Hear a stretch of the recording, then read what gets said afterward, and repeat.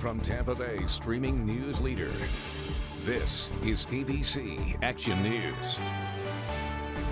Hello, I'm James Tully. Greg D watching your forecast. He'll have that for you coming up. But first, here are your top headlines. Happening today, the city of Tampa is talking about noise again, and the city council expected to take a final vote. The council talking about a plan to reduce sound in the Channelside district. Council members say they're considering the needs of restaurants and bars and the needs of residents living there. Some have complained about the noise. The plan would look for excessively loud noises in the area, but they would not use a decibel reader to figure out who's in violation. Fines wouldn't start until after a 5-minute warning to bars and restaurants. Back in 2020, we told you that Park and Rec faced a lawsuit in Channelside over its noise. Keep you up to date on how that vote goes down. In Pasco County, experts are investigating a hole that opened up in the middle of a Zephyr Hills road. We sent our crews out to Chauncey Road, right near Copeland Drive. The county says the hole already 4 feet deep. The county shut the road down as a precaution. They did call a geotechnical team out to see if it's stable. They're investigating what might have caused it and whether or not it's a sinkhole.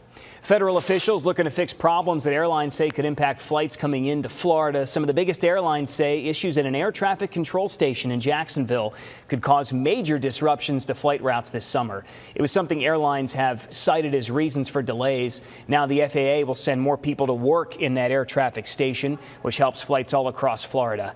In a Spirit Airlines call to investors, they said they actually had to cut some future flights to Florida because of issues with air traffic control. The FAA also said they'll do a better job to give airlines a heads up about space launches after they've caused delays and cancellations on flights when they are caught off guard.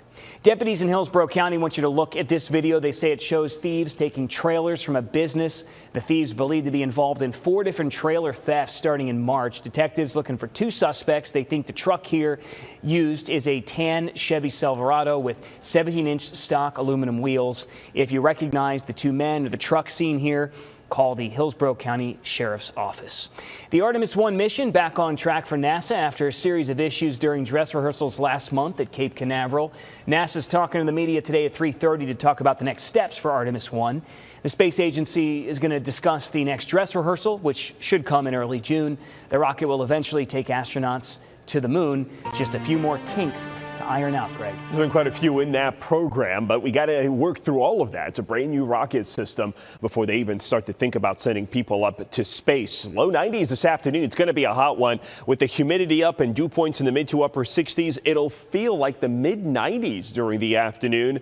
And unfortunately, there won't be any relief from any rain. Rain chances below 5% with really light winds. There's some rain that I'm talking about, though, as we head into the weekend. Updates on my Twitter feed at Greg D. Weather. James. Thanks, Greg. Get your news 24/7 right here on ABC Action News Plus.